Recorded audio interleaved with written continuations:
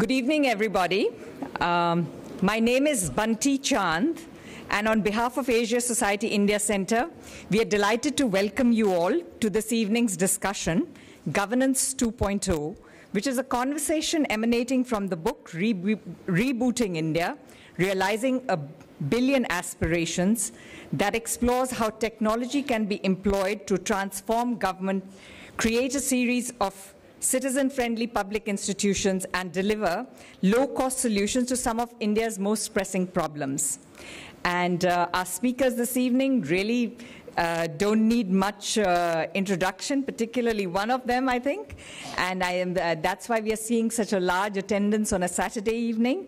And the authors of the book are Mr. Nandan Nilekani, who is former chairman of the Unique Identification Authority of India, and Shah, who's founding partner of Julia Computing. And they will both be in conversation with Ruben Abraham, who's CEO and senior fellow at IDFC Institute.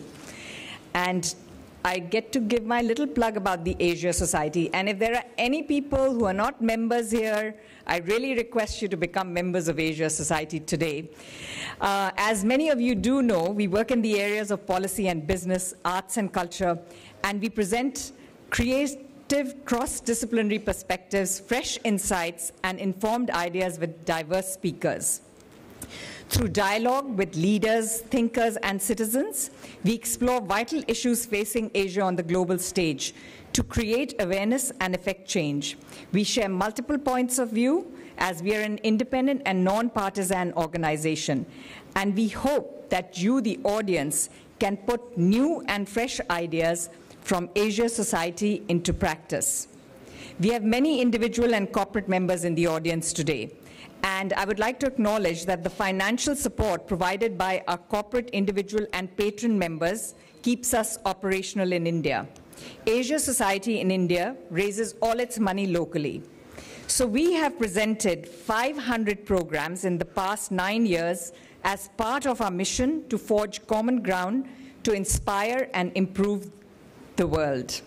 So just a quick show of hands, how many of you have not been to an Asia Society program in the past?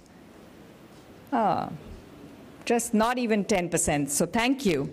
And how many of you found out about the program tonight from Facebook or Twitter? Very few. We have to change that. You can't come to an Asia Society program and not be on Facebook and Twitter. I'm sorry. That's simply not allowed. So we are very prolific on Facebook. So like us on Facebook, join Facebook, and you'll receive the most up-to-date information about the Asia Society and a regular stream of interesting articles that are linked to the programming that we conduct at Asia Society, as well as, current affairs and the latest happenings in Asia. And please tweet about today's event, and don't forget to tag Asia Society IC when you tweet. And I would also like to thank our supporters for this evening. The new IDFC Bank is supporting the program today. So thank you. And before I hand the stage over, I want the audience to respond to two quick statements. Please raise your hand if you have an Aadhaar. Wow, 70, 80, very good.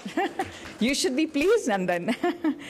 And the second question is a little naughty, which is, please raise your hand if you opted out of the LPG subsidy. Oh, very good. About 25 to 30%? If you're coming to an Asia Society program, I think you can opt out of the LPG subsidy. And I would now like to invite Udyan Mitra, who's publisher Penguin Random House, and he will be introducing the speakers. And the flow of the evening is that there'll be remarks by Nandan and Viral, and it'll be followed by a discussion with Ruben Abraham, and finally an audience Q&A. Thank you. Thank you, Ms. Chand. Very good evening, everyone. My name is Udyan Mitra. I'm associate publisher at Penguin Random House in India, we are the proud publishers of the book Rebooting India, Nandan's new book, co-written with Viral Shah. And my very pleasant duty to introduce very briefly the authors and Ruben Abraham, for those of you who do not know these people, which I think in this crowd are very few, but still. So Nandan, at the publishing house end, we know him as the best-selling author of Imagining India. But, and it's been, that was 2008, so it's been 7 years since then, and we really welcome the opportunity of publishing his new book. But he is, of course, as you all know, co-founder and former CEO of Infosys Technologies, and founding chairman of the Unique Identification Authority of India. Viral Shah, his co-writer on this book, worked alongside Nandan at the UIDAI. Viral is a PhD in computer science from University of California, Santa Barbara. And he is a co-inventor of the programming language Julia. Ruben Abraham, who will be in conversation with Nandan and Viral this evening, I would like to quickly introduce. Ruben is a CEO and senior fellow at IDFC Institute, and previously was a professor and executive director of the Center of Emerging Market Solutions at the ISB, where he continues to serve on the Next Generation Leaders Board. And Ruben, of course, holds a PhD from Columbia. I would, at the outset, before I'll do a very quick introduction on the book, which is really kind of sort of how we lead into the evening, but really you'll hear all about the book in the conversation and the presentations that will follow. But before I do that, I want to thank Asia Society. It's wonderful to see so many people here, and it's wonderful to see, on a Saturday evening, no less, and it's wonderful to see so many young people in the crowd, because this is a book for the next generation. And I want to thank IDFC for partnering with us on this event. I think it's come together excellently. On the book, so this is about realizing a billion aspirations, 1.25 billion to be precise. That's the current population of India. What are our aspirations? I think we all want to make our lives easier, more cost efficient, corruption free. And if we manage to do that, that would lead to true development. It would lead to inclusive growth. The only way to do this, Nandan and Viral is saying in this book, the only way to do this is to use technology in a disruptive fashion. And where do you use it? You use it right at the governing level, at change government itself, change the way government works. And you've had a brilliant example of that in the Aadhaar project itself. It's been 5 years, 900 million people today, and including everybody who raised their hands in the audience when the question was asked, is today an Aadhaar holder. And that is truly incredible. It is the world's largest social identity program ever. And that just shows you how quickly it can be done, how effectively it can be done, the kind of disruptions that they're talking about. They'll talk more about it as they present, but this is really about, it covers the gamut from banking to government subsidies, services, highway tolls, goods and services tax, education system, healthcare system, the election system, the judicial system, you name it. I mean, and what they're talking about is a highly skilled, enterprising group of people, small group of people, going in there and changing things in a disruptive fashion and making a major change that essentially it's an initiative that is then tremendously cost effective, because, and you've seen that with the LPG cylinder thing already, but that's a very small example of what could actually, all the things that could be done. The initiatives that Nandan and Viral are suggesting in this book could save the government an incredible 100,000 crore a year. That's, if you want to really get into percentages, that is about 1% of GDP. So, which is why I said this is a blueprint for transforming India. It's a book for the future. And you'll hear more about this in a minute. Before we get on to the rest of the evening, there are three people I want to thank, because I'm not going to come back here on stage. I want to thank them now. Swapnika Ramu, who's here in the audience. Swapnika, are you somewhere here? Will you stand up, please? There she is. She helped with the research and the writing of this book.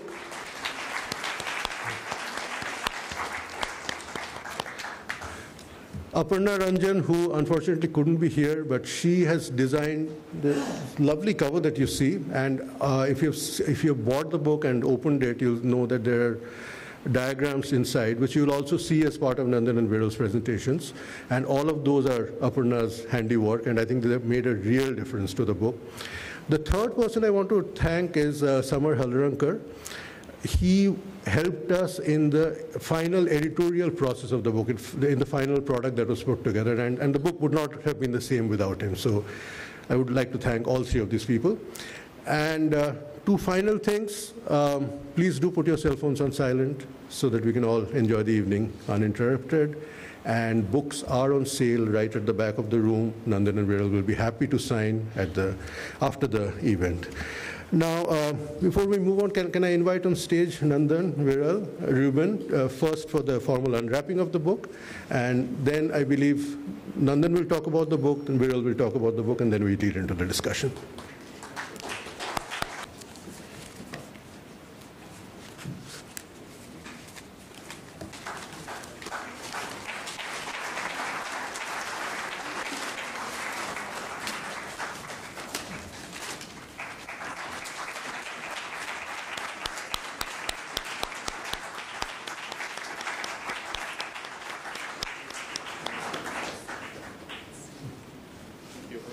Over to you, Nandan. Folks, and thank you to the Asia Society for hosting this event, which is the Bombay book launch of a book, Rebooting India, Realizing a Billion Aspirations. This book came out of our experience in government. I joined the government about 5 years back with no experience of working in any Sarkari system. And I was given the assignment to give a unique ID to everyone in India, which was more than 1 billion people. And we made a commitment very early that we would give 600 million people an ID before we ended in 5 years. And we actually delivered that in 4.5 years. So it's also the initial budget was over 10,000 crores, and it was delivered in about 7,000 crores. So fundamentally, it's one of those rare projects which was done ahead of time and below the budget. So I think it was a fairly good experience of doing that. And today, the same project, as you know, has been embraced by the new government. Yesterday, there was a full-day conference in Delhi called JAM, which is Jandan Aadhaar Mobile, and how to use that for reforming the system. And the Prime Minister spoke, the Finance Minister spoke. Several chief ministers spoke, Mr. Chandrababu Naidu, Mr. Fadnis, and also Mr. Raman Singh, and the petroleum minister spoke. And they all spoke about how they're going to use Aadhaar and do the cash transfer. So I think it was good that it's got such a wide base of acceptance. So I think the experience taught us a lot in how to navigate the system. Not easy navigating the system, as you know, and how to plan, how to strategize, and so on. And we also came to the conclusion that this is, what we did here is perhaps replicable, that it's not just about one-off project, but maybe this could be a template for doing things to really address India's challenges at scale and speed. And when we looked at Indian history, we actually realized that there are many examples of these kind of entrepreneurial organizations inside the government. I mean, if you think about it, when Homi Bhabha started the atomic program, he had a lot of leeway and did a lot of very unusual things to make that work. And similarly with the space program with Vikram Sarabhai and Satish Dhawan, they also got to do a lot of things and made that successful. The Green Revolution was completely an entrepreneurial exercise by C. Subramaniam, M.S. Swaminathan, and Norman Borlaug. And even when you think about the NHAI in Prime Minister Vajpayee's time, that was also set up as a startup in government and was successful in really building the national highways. So we said maybe there's a template here, because government as an entity is designed for stability and doing the same thing over and over again. It's not a system that's designed for trying to do disruptive things. And therefore, if you want to really innovate in the system, you need to create startups inside the government. And this is true, large corporations. Large corporations too, if they're large and they want to do a new initiative, they'll create a small group or a startup. And that startup will then come out with something which then becomes bigger.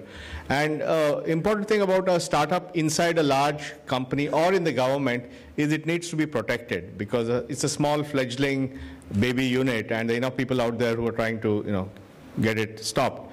So it's very important that top level, CEO level in the case of the government, in the company, or the Prime Minister in the case of the government, should personally support these initiatives and give them air cover, because the air cover is critical to their success.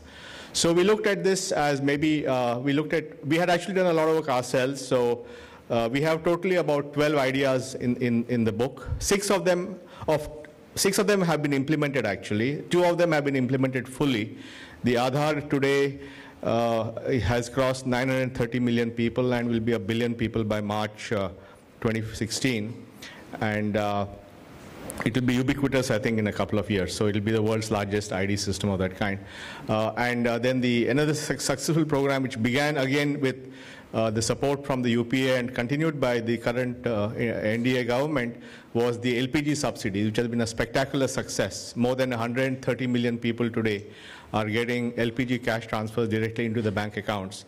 Imagine 130 million people, if you assume about 7 to 8 transactions per person, that's 1 billion transactions a year. They're running at a rate of 3 million transactions a day, which is cash transfers into bank accounts. And by the government's own declaration, the savings have been about 12,000 crores in 1 year. Now think about it, that a project whose entire cost, lifetime cost, is less than 10,000 crores, has given in one program 12,000 crore benefit in 1 year. That's the kind of ROI. I think business guys will like that kind of ROI.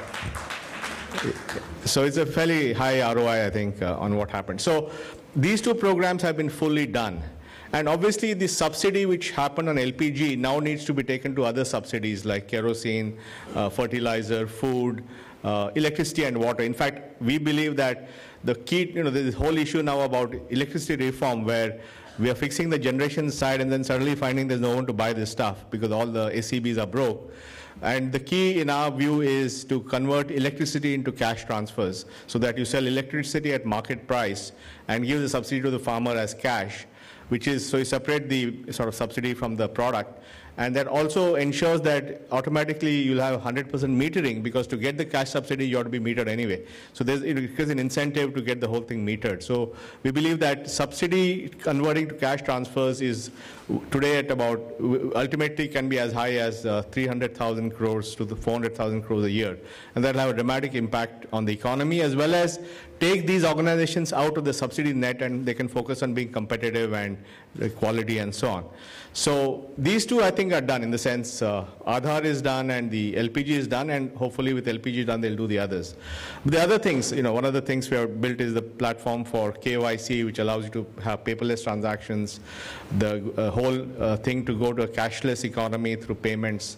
Then one of the other thing that we were involved with was the design of the goods and service tax network, which is the backbone of GST, which has been designed to really create a next generation architecture for making tax filing automatic for GST when it comes. So that's a huge thing that will happen in the next couple of years. And then the other thing which we were involved in designing was the electronic tolling system, which puts electronic RFID tags on every truck, which allow trucks to move through the country without stopping, so that this whole toll issue, what happened here, right?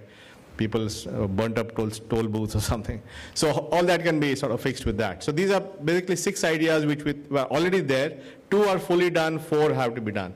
And then we said, let's take a look at other things. So we looked at how to, look at what the roadmap for health is, what's the roadmap for improving the legal system and reducing pendency, what's the way to do power sector reform. We looked at how the electoral system can be, how you can have a centralized voting system so that when Deepak goes to vote, his name is still there on the voting list. which I think happened to you some time back, Deepak. So I think there's a lot to be done. And then we also talked about how the future of politics will be mobile first, because by the 2019 Lok Sabha election, 500 million people in India will have a smartphone. So it will be a mobile first election. So that itself means there'll be a radical change in the way you think of managing these things. And then we talk about expenditure. So it's basically, these are big ideas. We have given actually fairly detailed thoughts about how to do it, and also from our own experience in managing the system. Because one thing we learned is that we face opposition from every side, right? So I think the big difference for someone like me who went from the private sector is that in the private sector, the measurement of success is very straightforward. You earn more profits, reduce cost, increase revenues, increase market share, increase earnings per share, get a higher stock price, all that good stuff. We all know that game in some sense. And whether you're running a pharmaceutical company or a software company or a housing finance company, the metrics of measurement are the same: profitability, earnings, growth, so on. This government and public stuff is much more difficult to do because there's no one definition of success. And first of all, there are many people involved. There are governments involved, there are bureaucrats involved, there are politicians involved, the cabinet is involved, parliament is involved, activists are involved, the judicial system is involved, it has its own opinion on what has to happen. The public is involved, the media is involved. So it's a cacophony of actors out there who all have a point of view, all of whom debate furiously on primetime television. And in that cacophony, in that chaos, you have to figure out a way to keep going at your goal and not be disturbed or sort of this thing, and make sure that at every step, those guys don't gang up to fix you. It's very important. So I think how you navigate is very, very important through the system. So this book is basically giving this roadmap, and I do hope that our final conclusion is that if we take up the 10 new projects that we have in the book, we should have 10 teams of 10 people each, which is 100 people, reporting with one leader for each, who has to be an entrepreneurial leadership. It's not about just leadership in a sense of somebody who figures out how to sort of navigate that system. And they have to report directly to the Prime Minister, because this needs cloud, this needs oversight, this needs air cover. And we think that's the way to really fix things at speed and scale. And technology is the only way that we think we can really do that. So I'll just walk you through a few slides from the book. As I think Udayan mentioned, we have, this is slightly geeky topic, all this techie stuff. So we thought we should simplify it. And we have tried to simplify it as far as possible by using diagrams in the book. So this is what we talked about. Talked about 10 grand challenges which require, there are 12 platforms, 2 of which are done. So there are 10 grand challenges yet to be done. And we talk about 10 teams of 10 people each, Prime Minister, and therefore 101 people. So it's you may say, oh, this is very simplistic, but fundamentally we're trying to force thinking into a way of thinking about this. And the most important thing is that this will require people from outside also in the system. You need to bring in leadership who have proven their ability to lead, manage, be entrepreneurial, deliver results in different environments. Because unless you do that, you can't really get this kind of innovative change that you want. We also talk about why technology is difficult in government. I know it's a little difficult, but there's, for example, tech knowledge is not that high. There's apathy. One of the big things about automation is power shift. The power shift from the current guys to somebody else. So obviously the current guys who are losing power don't like the idea, so they start resisting all that. Then there's a fear of change, and there's all these concerns of privacy and security. And one of the lessons we learned is that very quickly negative coalitions start to form to stop you, to thwart you. And therefore speed and scale is very important. Only if you get speed and scale, then only you will sort of protect yourself against something happening. And right from day one when we started, we said by the time the next election happens, this should be so large and so useful that it continues. And that's exactly what happened. So I think the fact that it went from the last government to this government and it's flourishing under this government shows that if you really build that speed and scale and show the benefit of it early, then it survives transitions, political transitions. So that's a very important message for if you're trying to reform anything. Because if you don't build it up and make it large and useful, then it's very easily it can get knocked off by somebody else. And that requires you to implement very fast. So implementation speed, the momentum is very important, because if you don't have momentum, you don't get scale. You don't get scale, then somebody can knock it off. So you have to bring it to a large size as soon as possible. And we talk about why is it so important to use technology for this. One is, of course, scale. If you want to solve a problem for 1 billion people, then you can't do it the old-fashioned way. You can't do some Mickey Mouse stuff, manual stuff. It won't work. And today, what the internet world has shown us is that you can build technology for 1 billion people, right? Facebook has more than 1 billion people. YouTube has billions of views. The internet world has shown that we can easily cope with 1 billion people kind of a user base. And therefore, we should think about technology for that. And also, it's far more cost-effective. We showed you that the total spend on this project so far is around maybe 8,000 crores, and already the savings are visible. So it's very, very, very cost-effective. It's also a way to address enforceability, because the good thing is that if you define something in a file as a rule, somebody can or change that rule, because it's just a question of another file, and people who do files know how to do that very well. But if you embed your rules in software, it's far more difficult to change them. So it's a good way for enforceability of rules is to embed them in software. And then we talk about how we can build a model for diversity and so on. So one of the big realizations we had is that the government system is not designed for mobility. It's designed for static usage. In other words, if you look at the way government system thinks, they think that a person is born, lives, and dies in one place. It doesn't move. And therefore, there's no concept of mobility of anything. You have to get your ration from the same PDS shop. You have to get your healthcare from the same health center.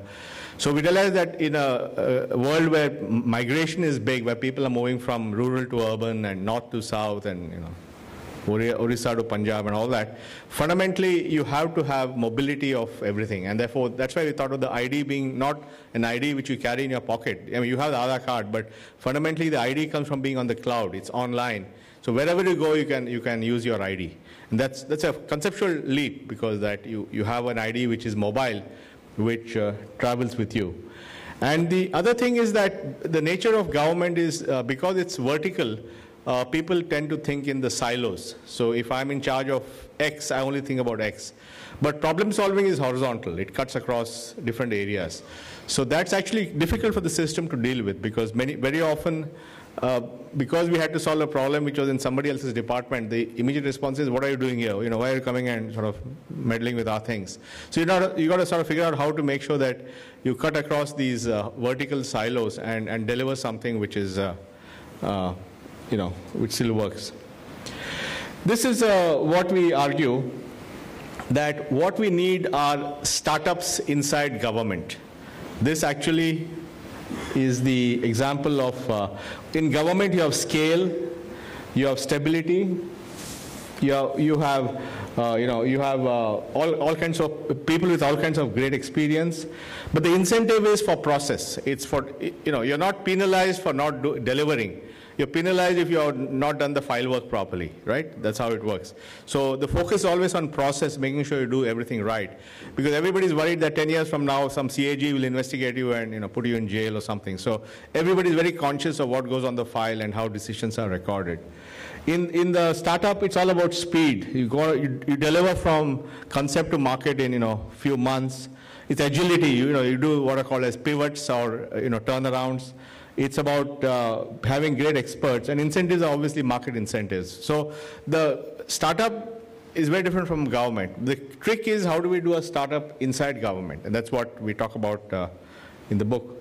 So I'll just hand over now to my colleague Viral, who will talk to you about some specific examples of some of the things we talk about in the book. Viral?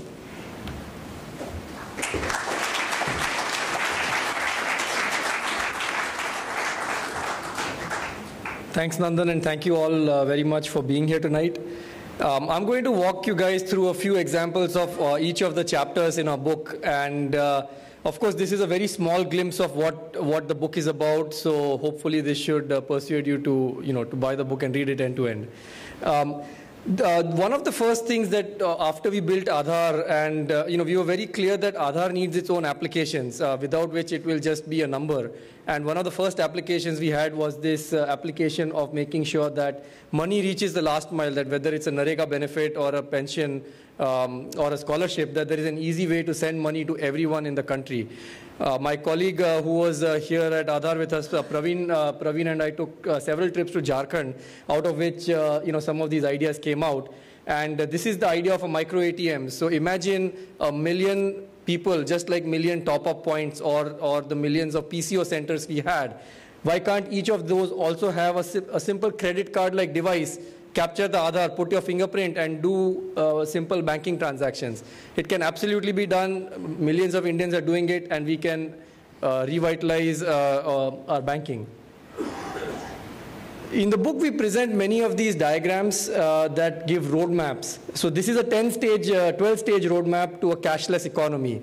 All of these 10 projects that Nandan talked about earlier all start with Aadhaar. In this case, it's eKYC. To open a bank account, you need tons of paperwork today. But with Aadhaar, you can just put your fingerprint and immediately, without any paperwork, open a bank account. You can do the same thing with a SIM card. But building on top of that, there's the Jan Dhan, which has given accounts to everyone, or subsidies like the LPG subsidy that is going into these bank accounts. Regulatory innovations like payment banks, all the smartphone innovations that we are seeing. So if you really put all this together, you actually have a roadmap, and you can build on this to go from where we are, which is a completely cash-based society, to a less cash society, and eventually a cashless society. And I think everyone in this room probably knows that how cash works in our economy, and how getting rid of it from the economy is essential for the improvement of our society. This is the issue of the LPG subsidy. I think everyone is familiar about it. We already saw a large raise of hands of people participating in giving up the subsidy. And the important point here is that everyone here understands now how this works. What was considered a cerebral idea, which was like, oh, this can only be done in your dreams, and how can you execute something like this countrywide, has actually been rolled out in only a matter of couple of years, 2 to 3 years, to every person who is using cooking gas in this country. It has saved the government, over 10,000 crore rupees. And if you just look at the underpinnings of this design, right, that by moving the subsidy out of the companies and onto the balance sheet of the government, the companies have now been made competitive. They don't have these artificial losses. Tomorrow, anyone from the private sector can get into the LPG distribution. And the same can be done for electricity, for power, for water, for kerosene, for fertilizers. Moving forward, toll. We all know the bunching of cars that happens either at the sea-link or on our highways as we go around, just stopping to pay toll and collect the change and everything. I've actually traveled on the sea-link several number of times, and those guys are very efficient. But if you go out, if you travel across India, I can assure you it's not nearly as efficient, and you have to spend a lot of time just idling your car with the petrol burning and just paying and collecting change. But combined with electronic toll, which allows cars and trucks to move without stopping, the second part of that is the GST. So if you take the GST and electronic toll in combination, which is not how many people have seen this, but we make a strong point about it in the book.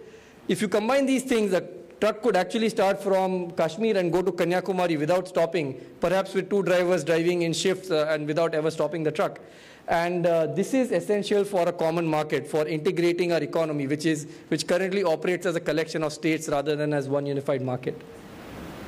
We also talk about the impact of technology on elections, both in the way the elections are conducted. Today you can only go to your own voting booth. You can't even go to the neighboring one. And if you move cities, it's almost impossible to get your name onto the new roll.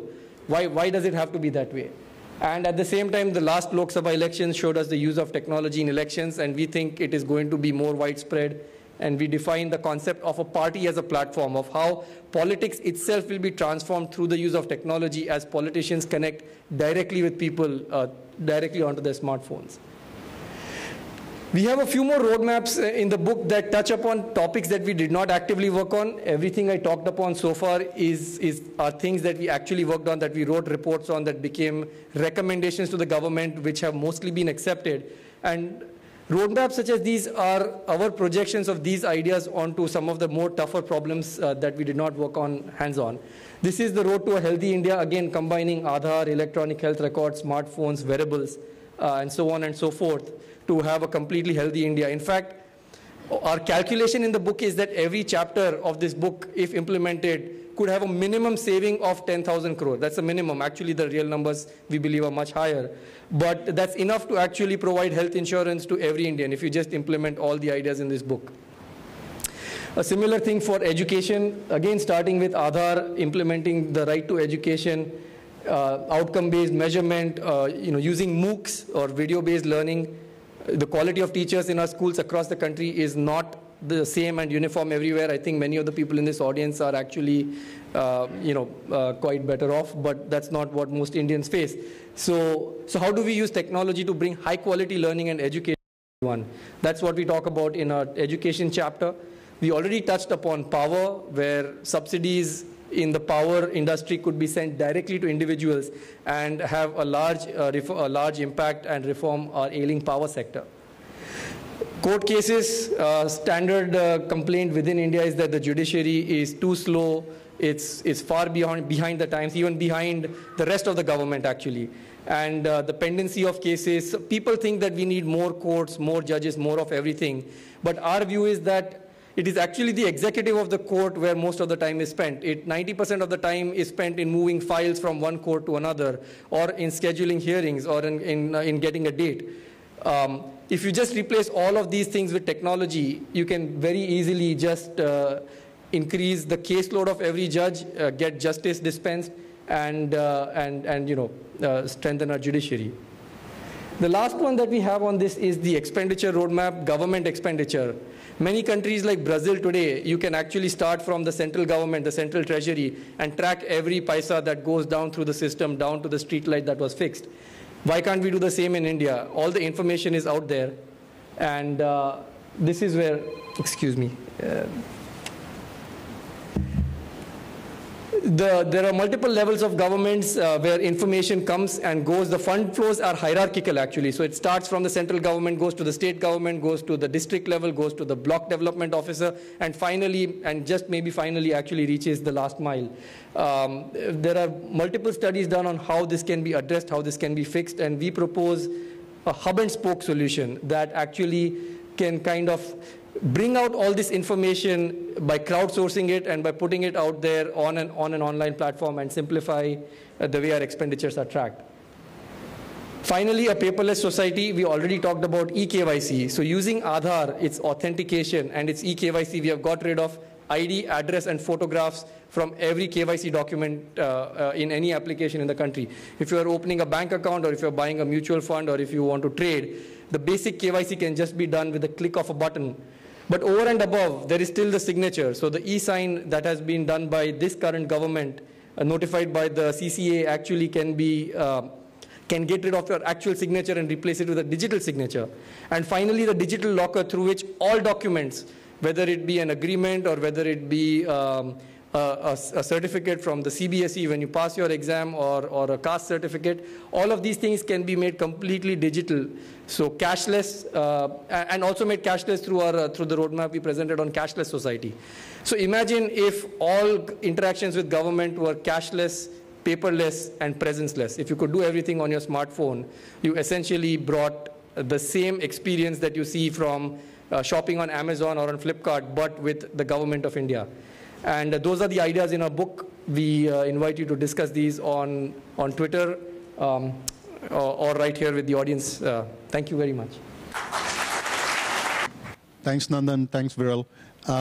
Because we're running a bit late, I'll just dive into it. The IDFC Institute works on political economy issues, so it's a real treat for political junkies like us to be doing this. Nandan, you're entering the third act of your life. In your first act, you created a $40 billion corporation.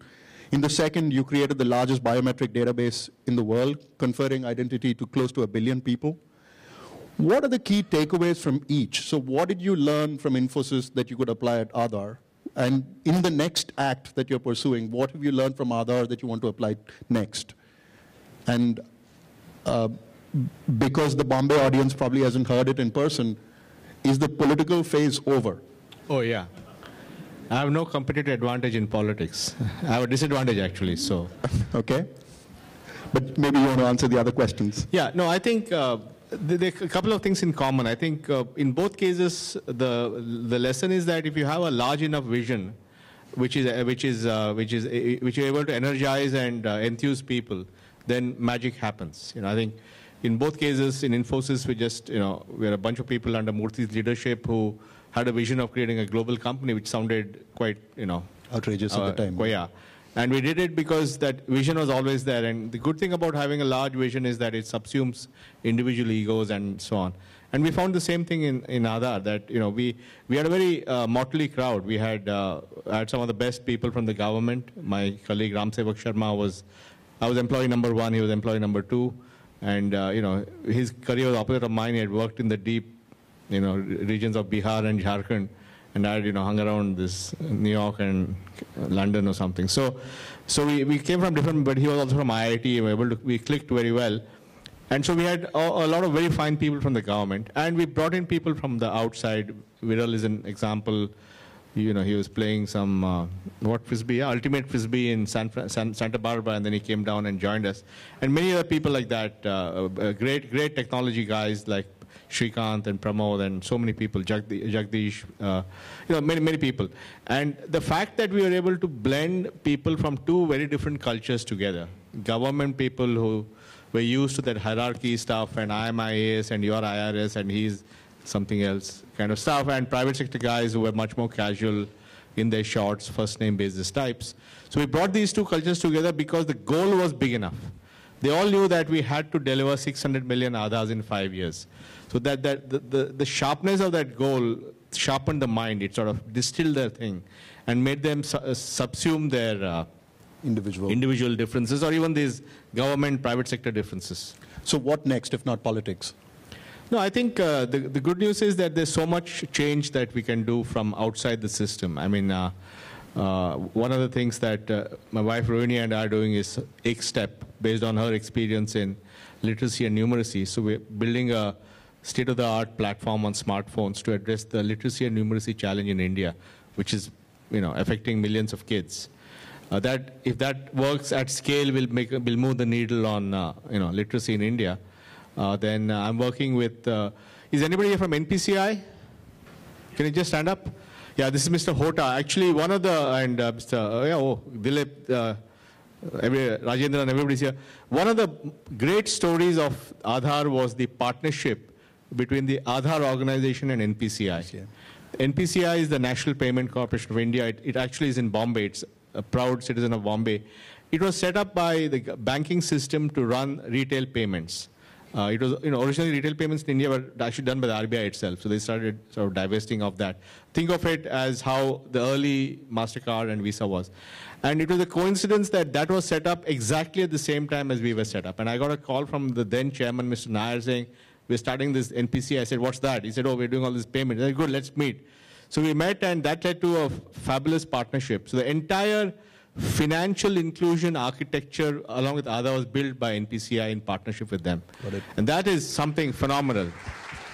And I think Rajiv's launched the IDFC Bank, and he had the courage to try to do a demo in the PM's house.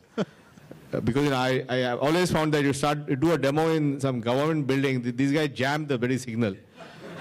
So you can't do any online demos. I said, this guy's got guts, to do a demo in the PM's house. And it worked flawlessly. I saw the video, Rajiv. So that technology which uses, which of course they have improved upon, but using Aadhaar for doing a cash withdrawal in a village in Hoshangabad was all built by NPCI. Right. So this is seriously good stuff. I mean, this, in the West, they would have spent hundreds of billions of dollars doing this. All of us have done this in a very cost-effective manner. Right.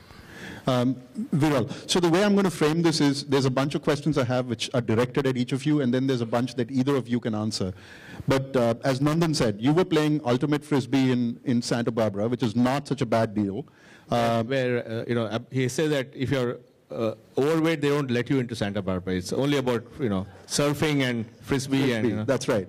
You were one of the co-inventors of Julia. You were a computer scientist at UCSD. How did Nandan con you into this? I mean, mat bolo yaar. Kya yaar? No, I mean, this is a genuine question. I mean, I'm sure a lot of the younger people in the audience actually have the same question. I mean, they want to actually contribute. What did Nandan tell you that convinced you to give up ultimate frisbee and computer science and, well, not computer science quite, and move back to India? Actually, it was... actually I was in India for a conference. It was an NCAER conference in Delhi. And I met Nandan for a sum total of 30 seconds, and he said, I'm doing this thing, why don't you think about it? After that, we followed up with a 15-minute meeting. And I must actually recount a little bit about that, which we write about in our book. I did not know Nandan before that personally or even about him, but the idea sounded really impressive. And I was actually shocked that Nandan not only showed up on time, but he actually called me and said that I'm actually running late and I'm going to meet you elsewhere. And we had a very crisp and clear conversation, and I made up my mind on the spot. So I didn't even go back. I had come back to renew my visas, and I just stayed back. It took 9 months. 7 years. 7 years, okay. It took 9 months for me to actually get an appointment after that at UIDA. For 9 months, he worked as an unpaid volunteer. That's right. And there were a lot of people who actually worked as unpaid volunteers. Praveen included, yes. So that's it for the softball questions. Now that's... Now comes the tough ones. So one of the underlying themes in the book is the need for redefinition of the relationship between people and government. So one of the memorable lines in the book is, we are attempting to govern the world of Google and Facebook with a quill pen and an abacus. It's from McElwain. McElwain and Adrian Woolridge. So we grew up in this environment where the government was my bop. Now that attitude, that model is not going to work for the size of the economy, for the kind of country we are becoming. How does one conceive of the role of government? Well, I think we talk about that towards the end of the book. We talk about that government is a platform which has to be designed in a way that it's flexible, adaptable, because needs change. In the old days, you want to solve a problem, you created one more institution, but then you end up creating all kinds of sclerotic responses. So we don't think, for example, so I think, and people are used to a different world in technology, right? They're used to real time, they're used to smartphones, they're used to instant feedback. I mean, the government should be like that. I mean, why should the PDS systems be so archaic? Why can't the PDS system be as efficient as the supply chain of Walmart or Tesco? And they deserve the same service. So I think, how do we bring that thinking into the whole system? That's what we talk about. Yes, but you see, the problem is, in the 2014 elections, we had a campaign that was run on the back of minimum government, maximum governance.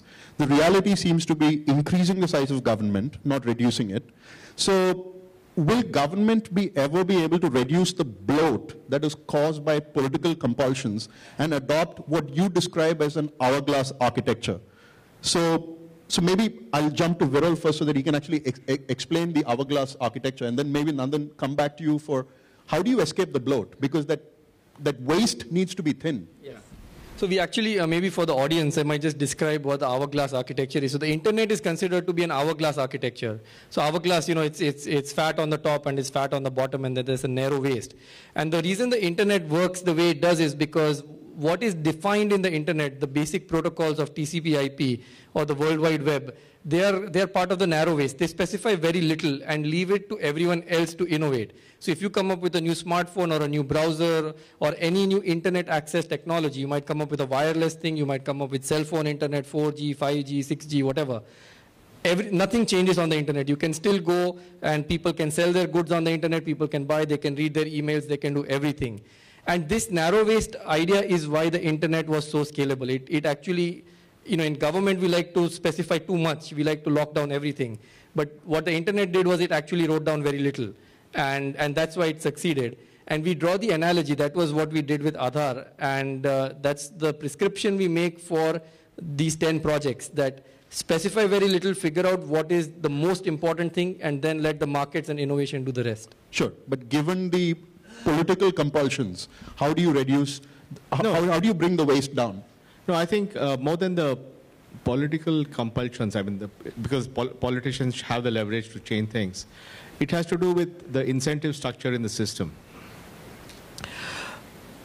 Your power in the system is measured by the size of your budget and the number of joint secretaries that report to you. I mean, that's a fact. I mean, because the joint secretary, see, if you understand how the bureaucracy works, the joint secretary is the most important person in the system because it's the last time that an officer serves for a full 5 years in a job. Because after you're joint secretary, after that you become, additional secretary and special secretary and all that stuff. And typically those positions, you don't last for, you're not in those jobs more than 1 or 2 years max. So the real time, the heart of when you can do something substantial is this 5 years as a GS. And therefore the ministry which has the maximum of joint secretary is the guy with the clout.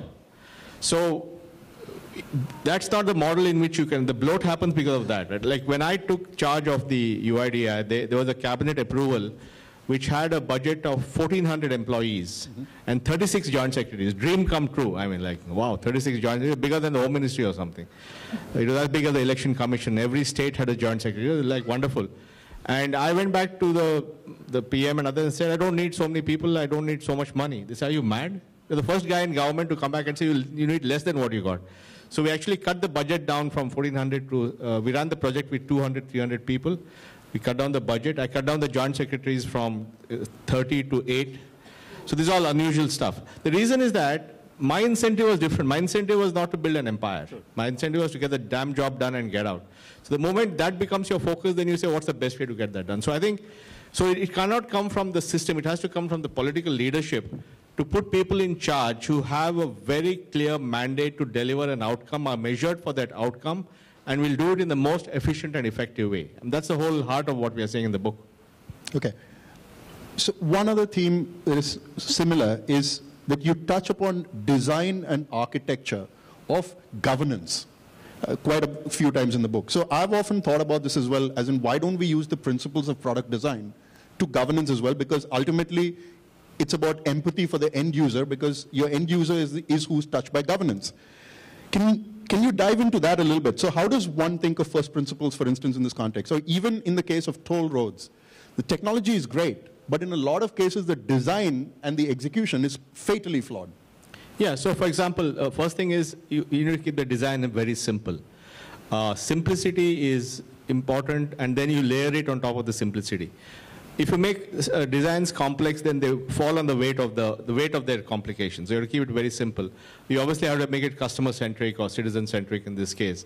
You have to make it asynchronous, which means that different people should be able to come onto your platform at different times. Because expect everybody to come at the same time is not going to happen. Getting all these guys aligned is not possible. So let everybody come at their own time. It will be asynchronous. And what you mean by that is each ministry can adopt Aadhaar at their own pace. If you look at the whole design, it's loosely coupled, asynchronous. Different people can enroll on different days. Different people can come at different times. Different apps can be built differently. You have to make it a loosely coupled thing. You try to make it tightly coupled, then it fails. And then you need to make sure that you design in a way that nobody feels threatened. Because the important thing was that we said we are not, see, if we had said we're a card, we would have been shot down. I also have a card. Who the hell are you to do a card? So no, we're not a card, we're a number. We're just giving a little number, and you do the card, you do the passport, or you do the driver's license, you do whatever card you want. We'll just give you a number. So then it's okay, we'll do the card. So you design things in a way that you don't create opposition or don't create competition, because people outside tend to think that government is some monolithic thing. Actually, government is even more intensely competitive than the market. But they're competing not for market share, they're competing for this stuff. Who does what and all that. So you need to sort of navigate and make your solution light and get through this. Actually, I would like to add that, the other architecture that we used in Aadhaar and that we prescribe in the book is architecture of choice. That often, you can only go to one place and get your LPG, or you can go to one place and go for your PDS. But if you design for choice, and which is easy to do with technology, you actually bypass a lot of the problems in the system, because now the one PDS shop cannot hold you hostage. If imagine buying your mobile top-up from one shop and he says, oh, if you give me 100 rupees, I'll only give you 80 rupees worth of talk time. It doesn't happen, right? And so choice is very important. I think the important thing is we are trying to give to everyone what markets gave to the middle class. I mean, if you go back pre-91, 2 years to get some Bajaj scooter, and you had to call Rahulji and maybe give you a scooter or something like that. So it was like that kind. What was that the trick? Well, I missed that one. I didn't know Rahul at that time, so I don't think I could have done that. But anyway, so it was because there was only one scooter, or you go to fly, there's only Indian Airlines, and you're rude to that guy, and he won't let you fly. So people did not have choice. What markets did was markets created choice. So today, people are trying to sell you a scooter or sell you a cell phone, etc. But for people who rely on public services, there is no choice. In other words, liberalization never touched those people. It only touched the people who have purchasing power. So we said, is there a way to think of getting choice for everybody? And that's how the technology is used to give choice. So essentially bring a pseudo-market choice phenomenon to delivery of public services. Right. Viral, can you tell us a little bit about the technological challenges you face? And specifically, the one that blew my mind was the problem of matching. When a person enters, it has to be matched against a billion other numbers in the system.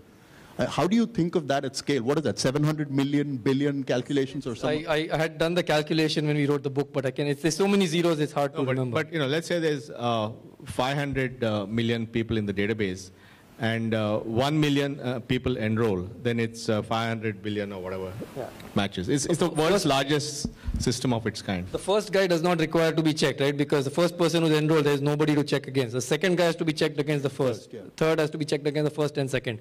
So imagine the billionth person has to be checked against all the billion that came before him. And actually, we quote the chief architect, Pramod Verma.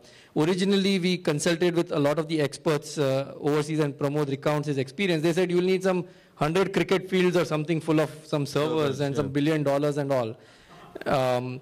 But then, Pramod says that, if Google can serve the entire world's searches and Facebook can put 1 billion people online, why do we need all this stuff? And we actually had an internet scale architecture that delivered Aadhaar for a fraction of that. Currently, the way it's designed, the entire hardware and servers can fit in a large house. Wow. It doesn't have to be as large as Mukesh's house, even a small even a reasonable house is fine. There's many people in this audience who might be going to an after party tonight. Don't tell him I said that. So a lot of what you described and what you've just spoken now reminds one of Yes Minister. In fact, you quote a memorable line. You say, paperwork is the religion of the civil service. So we've basically inherited a system that was designed to rule India from London. Yeah. And then we merged that with the caste system. And merged it with the caste system. Incredibly complex stuff. Exactly. And a lack of trust is the underlying principle. Lack of trust within the government, and then a complete lack of trust of the citizens of the government brand. So many attempts have been made to reform this. Many commissions have submitted reports. Nothing gets done. And many people also realize the fact that it is, yes, the diagnostics is important, the solutions are important, but ultimately what matters is that there's a huge implementation gap. How do you do this given this problem that we've just talked about? I mean, this humongous system that resists reform. Like we talk about in the book. So maybe you want to talk about it. The audience. Yeah, no, I think the thing is that there's no one recipe in the sense that obviously each situation is different. But there's some things we know. We know that speed matters because if the faster you do things, the less time for the negative coalition to emerge. Because if you take a long time, they'll all gang up and go after you. So you do it quickly. So speed matters. Scale matters because scale makes it irreversible. So when the new government comes, they can't, they have to continue with it. It's so big. You need to make the solution as simple as possible to minimize the number of people who don't like it. The moment you make it thick and fat and tread on too many toes, then you're in trouble.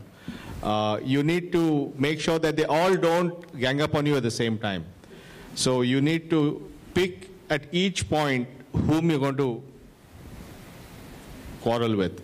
Right. Because if you do all of them together, then it's not a good idea. So you do step by step. So you think through the steps and say, this time I'll deal with this fight, and after this fight, we'll take up that fight, and so on. So you need to think through.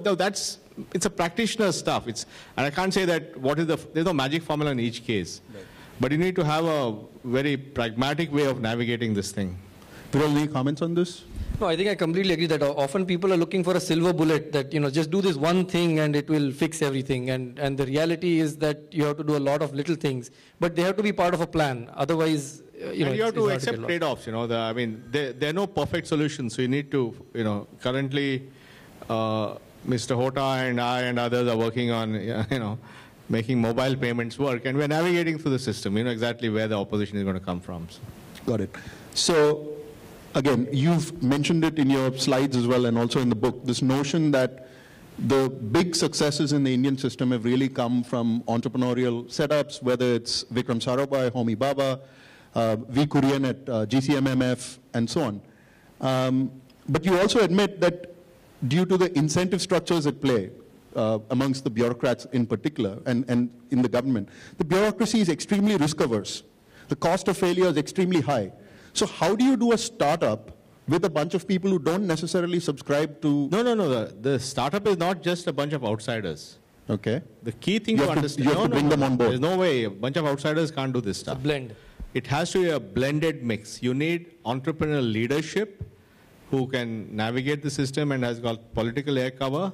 You need great people from inside, and they're fantastic people inside. Many of them worked for us, and I know them very well, and they're brilliant, hardworking, high integrity, all that. So get those people, and also get great people from the outside and blend them into a fighting team. It's not about only outsiders and all that.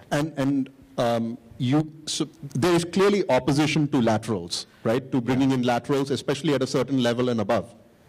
How do you deal with that? I mean, so the way the bureaucracy works right now is if you had something on social innovation in the government and you wanted to bring Mark Zuckerberg in, they would say Mark Zuckerberg is not old enough. Yeah, see, I think the challenge we have is that today the only way you can enter the government is at the beginning. So at 25 you appear for some UPSC exam and join some civil service, or like me, at some in your 50s you've done everything, you sort of waltz in at the top. So these are only two models. The system is not designed for people in the middle. There's no lateral entry possible at 15 years, 20 years experience. So that's a larger, also because we have a permanent system, right? In the US, when the president changes, several thousand people change. So especially if it's a change of Republican to Democrat, right? So a lot of people change. In India, when the government changes, some 30 people change. So why do you think things will improve? Yeah. Nandan, at this point, page 166 in your book, you actually quote an entertaining paragraph which you call the 3 laws of bureaucracy. Maybe you want to read from that a little bit. 1 second. 166. Okay, these are the 3, we are called these as the 3 laws of bureaucratic evasion. The first law is, we don't need this. Huh? It's too expensive, it does not fit the Indian culture and ethos, it's irrelevant to our problems, it's of dubious benefit, it won't work, it'll upset everyone, this is not the way we have done things in the past. So, there are innumerable justifications as to why we don't need this. The second law is, why are you proposing this? It belongs to some other department. Why are you coming here? I mean, I remember when we started working with NPCI, the financial sector in the government comes under a department called Department of Financial Services, which is the Ministry of Finance. And they all said, what the hell are you doing here? Who asked you to come here to try to fix me? That's my job, not your job. So second law is, why are you proposing this? It belongs to some other department. And the third law is, it's already being done. So at any given time, there are dozens of projects floating around the corridors of government in various stages of completion, and any of them can be pulled out to demonstrate that what you're planning to do is being done by somebody else. So, it's a different matter that they may never get done, but they're there. So between these 3 laws, basically, it's very difficult to get anything done.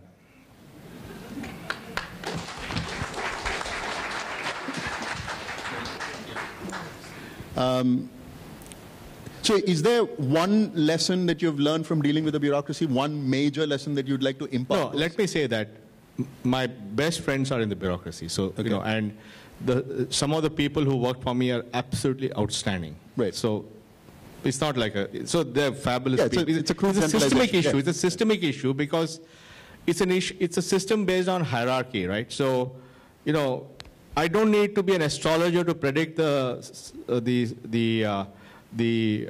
career of a civil servant. I know that if I was born on, June 12th, 1957. He's going to retire on June 12th, 2017. I know that he's going to be a joint secretary from this age to this age. He's going to be an ad sec from this age. He's going to be a secretary from this age to this age. I know all that. I know that the guy who joined the service 5 milliseconds before him, he has to call him sir for the rest of his life. I mean, these are all known rules. So while individually you may have fantastic people, they're constrained by this system. And the other thing which has happened is that in our effort to so-called, make everything, free of scams and all that, we have tied up the system into knots, So if I'm a bureaucrat, why should I take any decision? Right. There's no need. Because if I take a decision, 10 years later, I'll go to jail. So forget it. I won't take a decision. So you have the CAG, you're the CBI, you're the CVC, you're the RTI, Lokpal, Super Lokpal. I mean, which system is going to work if we create so many layers of, and all these guys have the benefit of hindsight. 5 years from now, of course I can tell you why something went wrong 5 years back. What's the big deal, yeah? It's when I'm in the chair, I'm deciding. That's when the tough thing happens, right? So this, in America, they call it as Monday morning quarterbacking, right? You see, on Sunday you see football games, and Monday morning you just go, you should have thrown the ball and all that. It's like that. Cricket, I'm sure you guys do this. I don't watch cricket, so you guys must be all, you cricket guys must be doing all this. No, then you do watch cricket. No. Well, with you I watched. So I think we have made the system risk averse. I mean, there is a provision in the Prevention of Corruption Act which says that a decision taken, if it benefits somebody, even if there was no corruption, is corruption. Hello? What is this law, man? So why would I take a decision because somebody is going to benefit and then I'll be blamed even though there's no corruption? So you're completely gridlocked the system. So why do you expect things to happen? Why do you think some magic will happen? No magic will happen. Viral? We actually have an anecdote in the book on this exact topic, right? So there's this case of this civil servant who actually bought tarpaulin, because grains are often, they show up at ports and they get stacked up, and then the monsoon comes and they can get destroyed. So the key thing was to buy tarpaulin, but the L1 price was available from somewhere in Calcutta, and this was in Maharashtra. So he was like, should I wait for the rains to come and or should I just buy the expensive one from here? And he did the right thing. But a few years later, of course, an inquiry started that why did you not buy the cheap stuff from here? And of course, he had to defend himself. And see, one thing is we had the advantage. The other thing I learned is that I thought, when we start a project of this type, exciting stuff and all that, they'll all line up to join. Actually, everybody said, what, this crazy, why would I do some risky project like this? So the only people who came to work for us were people who took risk. So there was self-selection happening. Right. So all the people who came to work, like Ram Sevak, were people who were gutsy guys who could take risks. So in that sense, I got the riskier people from the system. You say you've turned your back on politics, and I'm taking you at face value at that. But let's hypothetically make... What in face value, eh? No, I'll take you at face... because most of us would like you to be in politics. But let's make you Prime Minister hypothetically. No, hang on a second.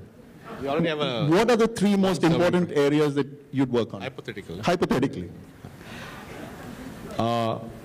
It's not sexy stuff. I don't care. Plumbing. Okay, explain.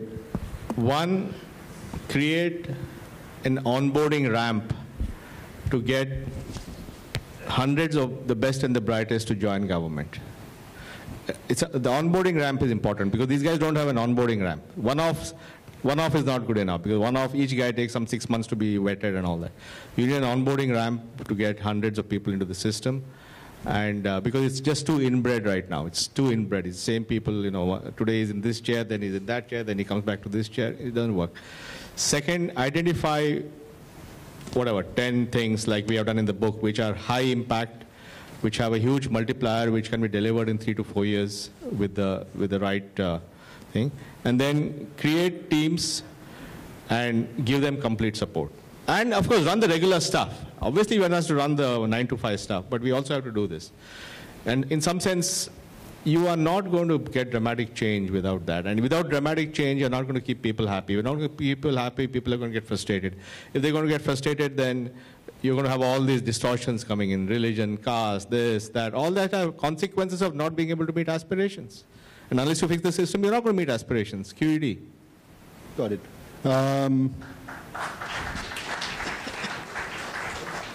So I've got a few more questions and then we'll open it up to the audience. So, so effectively, one of the problems we are facing is how do you do reforms in the absence of strong leadership? So the question is, what do you mean by that? So typically when you need, so even the stuff that you pulled off, actually, so the entrepreneur model that you're advocating for, the other word for an entrepreneur is a leader. Is a political entrepreneur is who you're talking about, is a leader. Somebody who can disturb an existing equilibrium, right? So in the, so in the absence of that, is there a way to think about this? Are we thinking of political economy? Are we thinking of reform at the wrong scale by thinking of it at the national level? Should we be thinking more at the state level, more at the city level? No, I think that's happening. I think my general experience is states are far more entrepreneurial, much more open to ideas. They bring in, because their feet is being held to the fire, right? They're delivering services there, and they can have serious problems on the ground. Right. The center is a little more rarefied, sitting in Delhi, Lutyens, Delhi, North Block, South Block, all that stuff. So you're not really, so it's a bit, states are actually quite entrepreneurial. But I agree with you. I mean, this has to happen everywhere, not just in one location. Right. No, I'm just thinking back to the Chinese model where, the experiments were tried very locally. They didn't try the price system all across China all at once. They tried it very locally in different places. Viral, you talk about platforms a great deal, but the one that I really was intrigued by was the idea of political parties as platforms.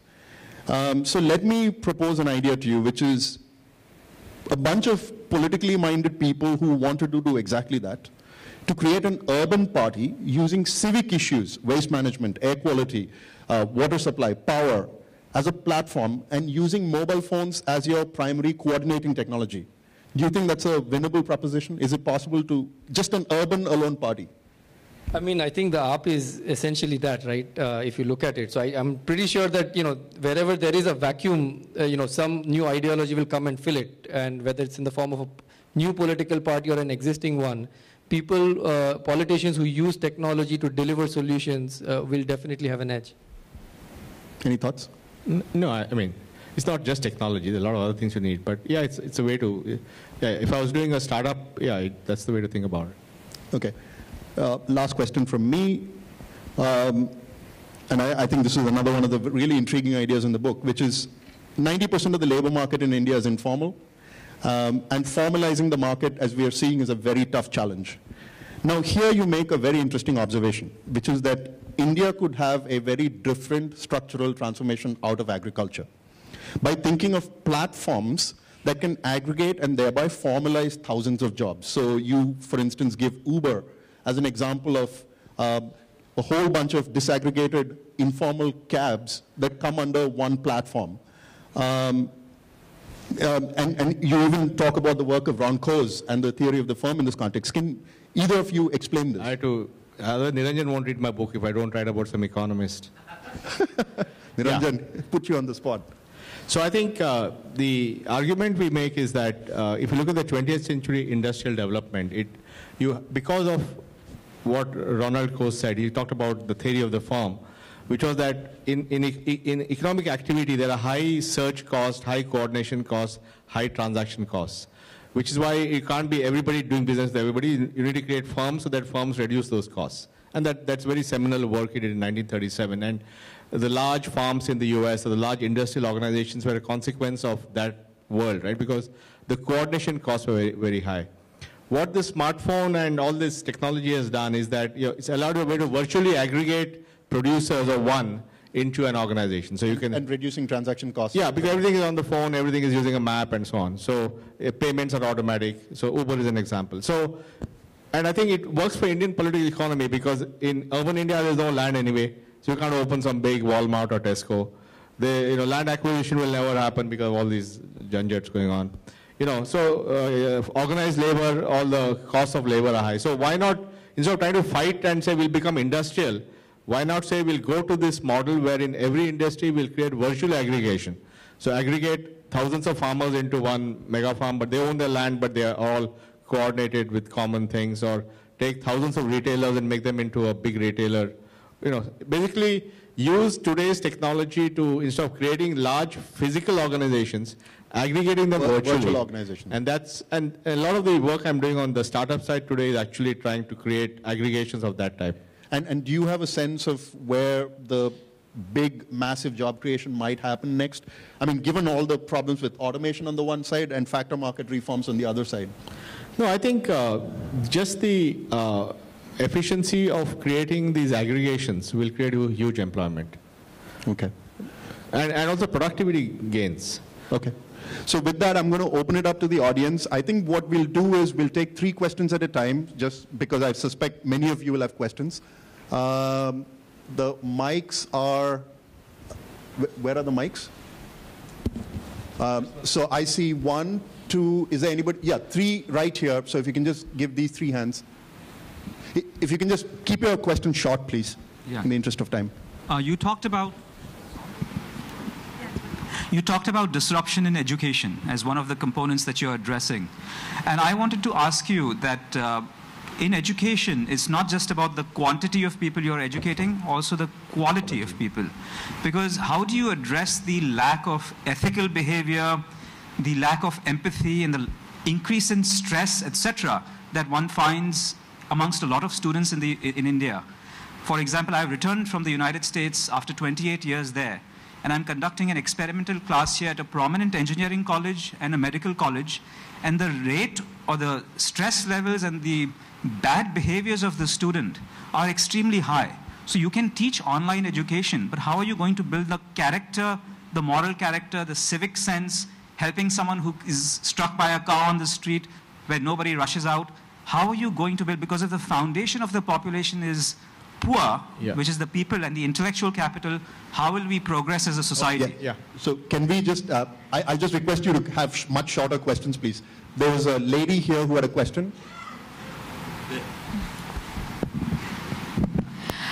Hi, I have a very simple question to ask you. What is the impact you are expecting from the book coming from the people and the government? There's something at the back of your mind that this is what I expect from the book. Okay, I saw one other hand in the middle. I'll come to... Boss, I can't handle too many questions. I don't remember. I just... 3 questions, Lelo.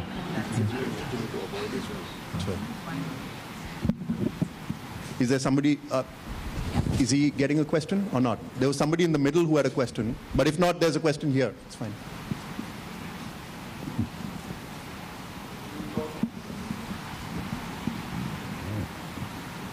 It's okay, just go ahead. Yeah.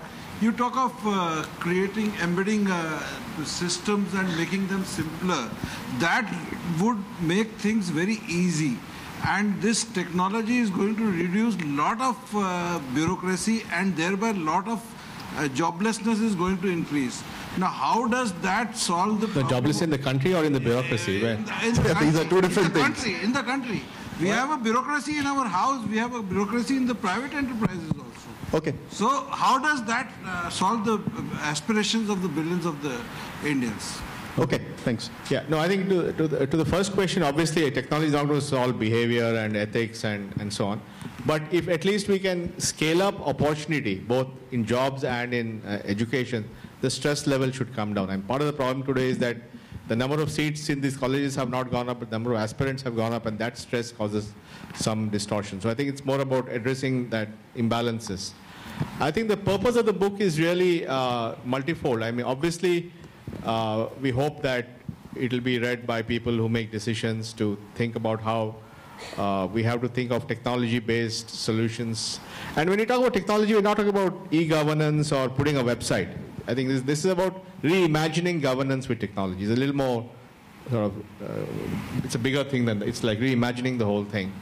So we hope, similarly, even for the readers, we're hoping that they realize that the solutions have to be of this kind, because currently in the system, the solution is either to create more and more checks and balances so that all this gridlock happens, or to create more and more Lokpals and super Lokpals, hoping that they'll catch some guy, or to make some law tighter and put him in jail for longer. None of those things are going to solve any problem, because you have to go to the root of the system. So I'm hoping that this will get people sensitized to that.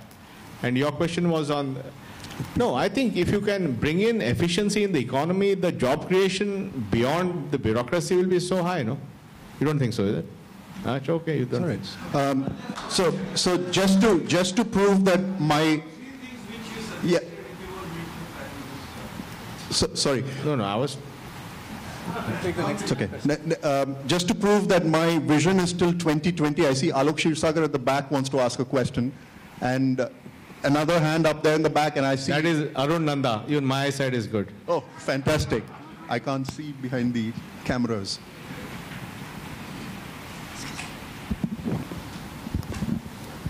Hi. You know, one of the problems that I find that even after 68 years of independence, we have two big problems to deal with. First, lack of credibility. You go to the government with a proposal, they think, isme iska kya hai? And the second problem, so everything is looked at suspicion, and you raised it as one of your first laws. And the second problem we find is that those few hundred joint secretaries are the only knowledgeable ones who know, and we people don't know anything who manage businesses or other things. You know, there's a huge mindset difference, and how do you change that? You know, while I just glanced through your books, a lot of good ideas have come, but you know, having worked for 44 years, this is something I've started. You go with an idea, the first thing, there's a suspicion. Does Mahindra have an angle? Does Arun Nanda have an angle? And the second thing is that hum zyada jante hain. I know more. I know more, yeah. Yeah, no, just one moment. Yeah. Just take one more question, please. Alok. Firstly, thank you very much. It's incredibly inspiring what you've done, both in your prior roles as well as what you've planned to do through the book.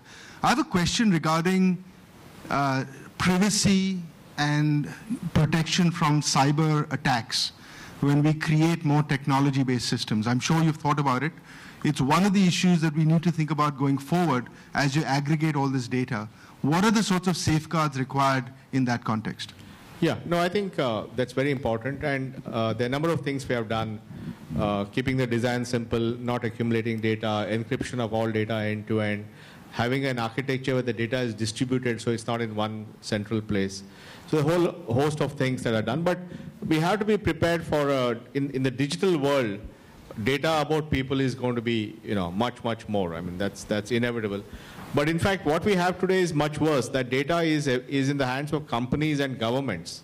And we have to find a way to flip it around and put people in charge of their own data. In some sense, some of the things we're working on using Aadhaar architecture, they actually put the data in the hands of the person as opposed to the hands of somebody else.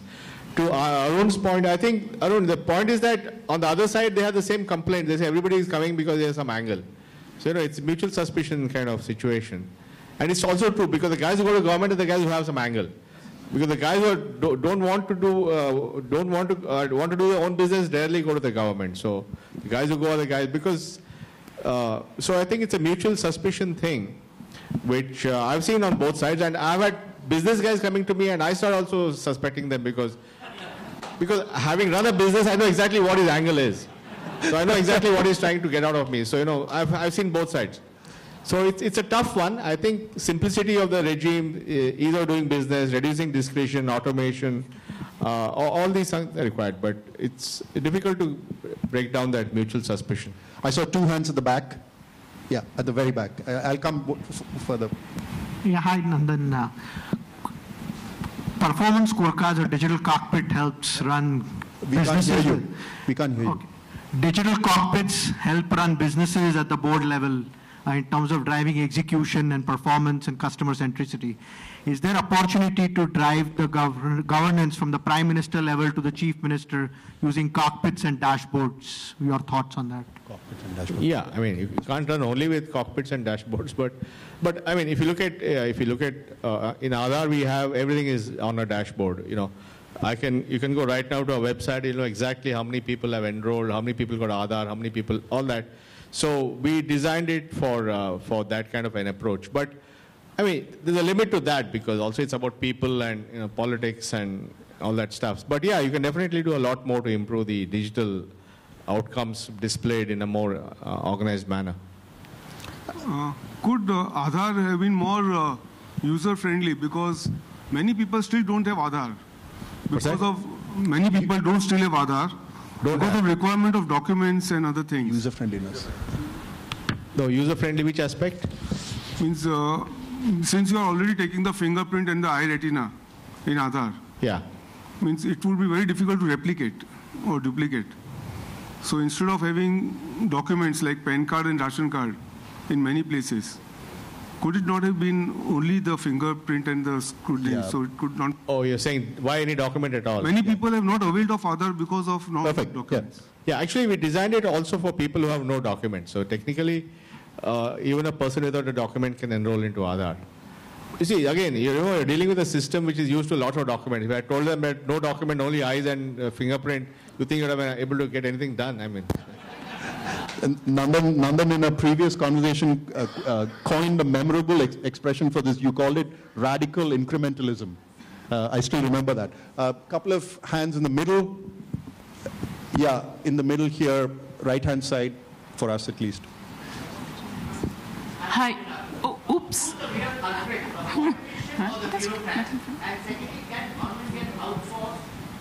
Perfect. No. All of us are culprits. Don't make it out as if we are not culprits. We are all culprits. We are all in this together, and we all have to work and fix it together. I've met enough people in every walk of life who are culprits. Hi, good evening. I'm Vandana Shah. Nandan and Viral, my question is to both of you. It's a very simple question. I'm a lawyer, and I'd like to be part of the reforms that you're talking about in the book. So I just yes or a no as an answer. If it's yes, I'm with you guys. If it's no, well, I just have to look at other avenues, because I've been working as a lawyer now for 10 years. I've been trying to work out judicial reforms. My book is called X-Files. I write about 20 articles a month saying how the system should get reformed. What's your question? So my question is, can I join you guys? She wants to work with you. In the part of the legal and judicial reforms. I mean, I worked with the clerks. I know the... Yeah, I mean, right now yes, we're not doing anything, but but by the way, what we are talking. I mean, I think what we did in Aadhaar, we came up with a structured way of engaging with outsiders. So we had a volunteer program, sabbatical program. So right now, to be honest, we're not doing anything except giving our ideas in the book. So nothing on the legal front yet. Okay, couple of hands here. I'll just I think Ashok. Yeah, Ashok has a question. We should give the front. Talk about political cover, but the fact is your biggest opposition came with the NPA in Chidambaram. NPR, you mean? NPR. NPR, within the government, almost got shot down. No, I think... what is the difference? Can you explain? Well, see, you need... In the case of... in the UPA days, I had complete support from the entire leadership, right? The Prime Minister Manmohan Singh, Mrs. Gandhi, Rahul Gandhi, Mr. Mukherjee, and trying to be fair, Mr. Chidambaram also. So it's just that on different issues, different people have concerns. So it's not like one thing. You have to figure out on which issue who has a concern, because. So what is the difference between NPR and Aadhaar? NPR and Aadhaar. You need both.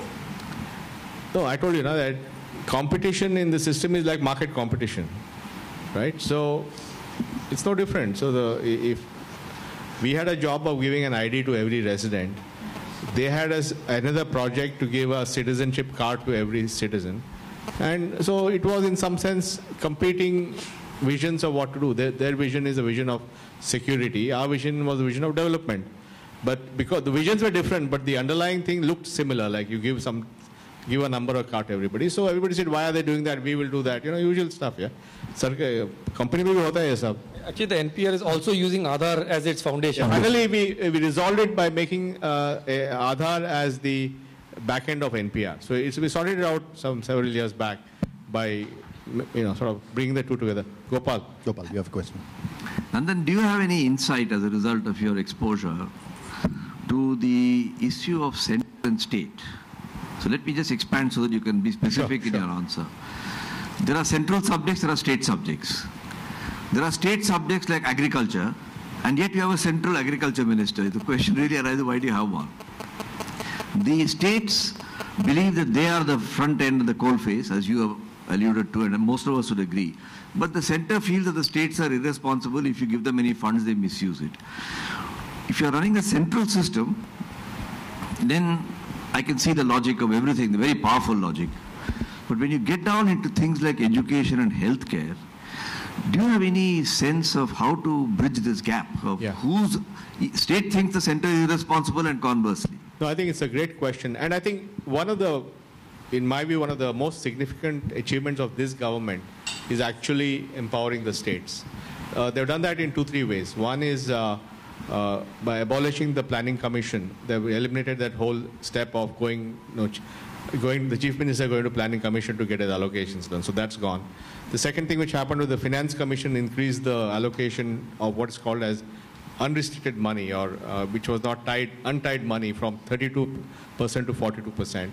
The third thing is that they are encouraging states to, there's a process under, I think, 254(2) of the Constitution, where if a state government changes a law of a state subject, it can come to the cabinet, cabinet approves, and the president signs off. For example, when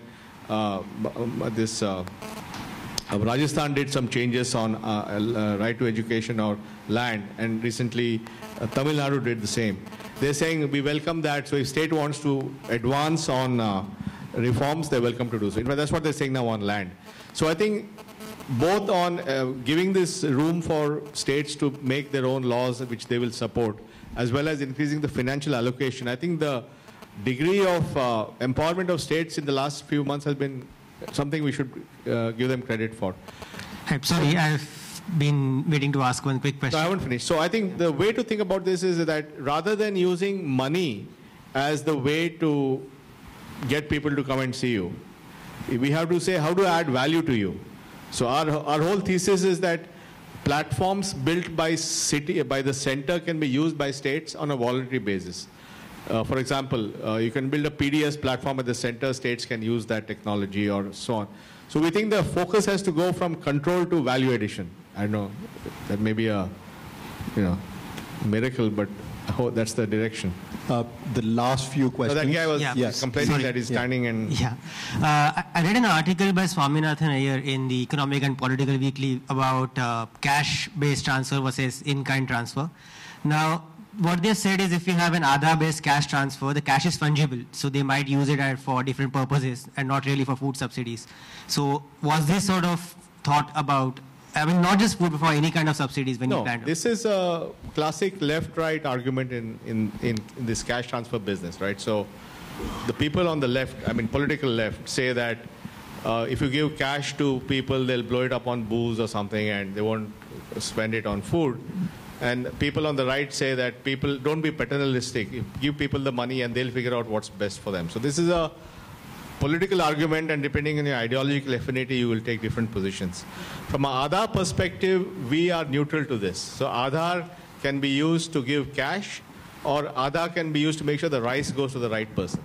So to us, we are giving both options, and we leave it to the policymakers to decide in each context what they will use. There was one last question here. Sunil. Yes. Thank you. Nandan, you obviously done a great bit with the UPA government on the starting off with the Aadhaar. Now the current government, including the Prime Minister, has announced the Digital India initiative in a big way.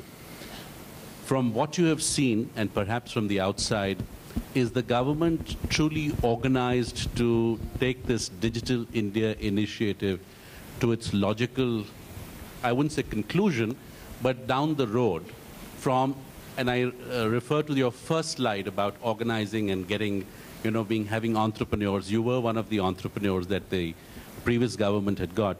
Is it something that the government has, you think, already has a great plan? And if not, what should they be doing?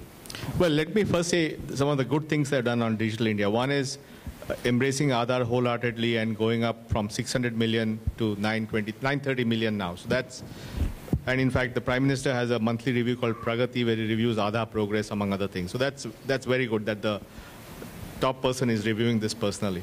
The second is the whole LPG subsidy. It's great. They saved 12,000 crores, world's largest cash transfer. Mr. Pradhan has been very strong on that. So these are two big achievements of this government. Third one is they launched 2 platforms. One is called eSign, which allows you to digitally sign documents with Aadhaar.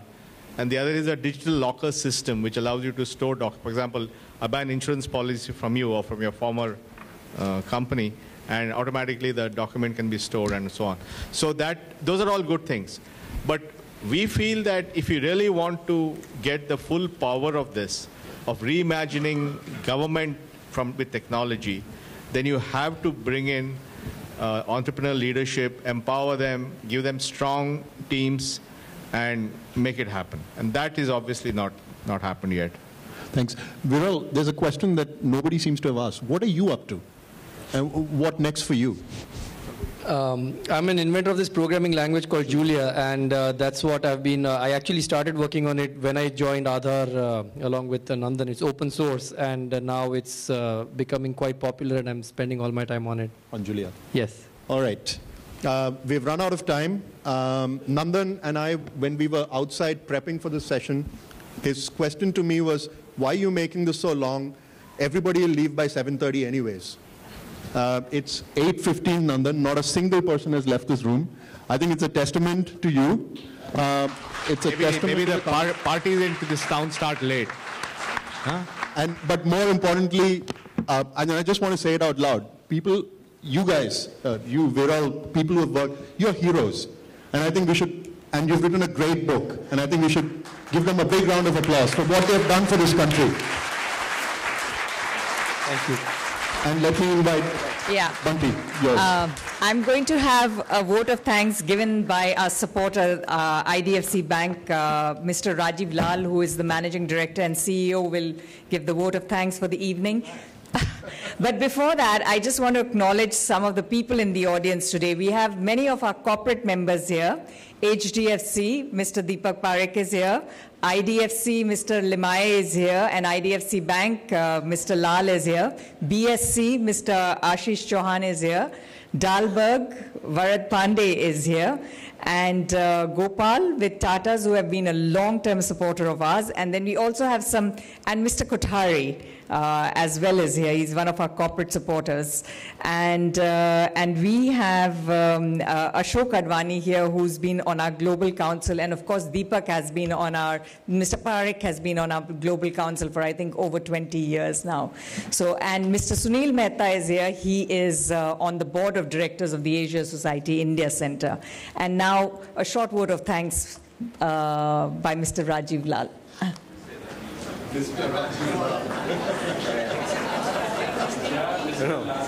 If you really had to be correct, Ms. Chand, you should have called me Dr. Lal.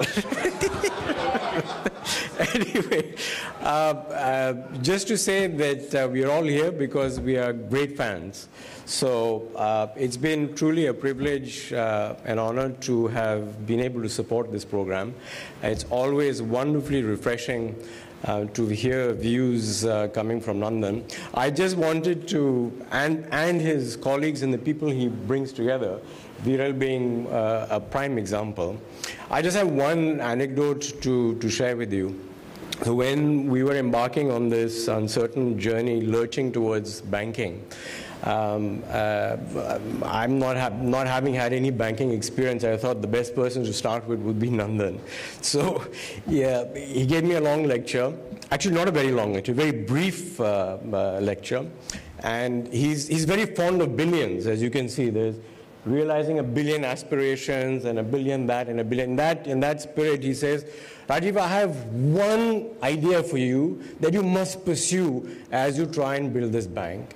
So I said, what? He says, well, you need to serve 1 billion customers with just 100 people. So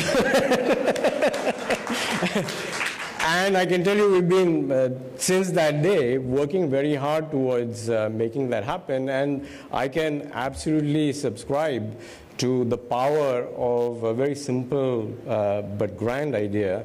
Nothing like that to focus the mind. And I think what we've heard today is really a very imaginative application of solutions, potential solutions, to a very difficult class of problems that we face in this country, which is last mile delivery. last mile delivery across the board, it's not just government, but it's also the private sector, is where things break down. And one of my learnings in this 18 months now of trying to apply this principle to banking is that, having really never quite thought about technology seriously, I was under the impression that, if you're trying to deliver a service to the last mile, to the customer, right, how can you do that using just technology? Isn't there an element of personalization, of a human touch that is totally indispensable in delivering that service? And one of my learnings is that, of course, some element of human involvement is important. But technology being what it is today, there is great potential to actually personalize it. And I think, therefore, there are some things that you cannot use technology to deliver governance for, but there are 80% of issues that I truly believe can be significantly improved in a customized fashion using technology. So, Nandan, Viral, thank you very much for a wonderful evening. Thank you.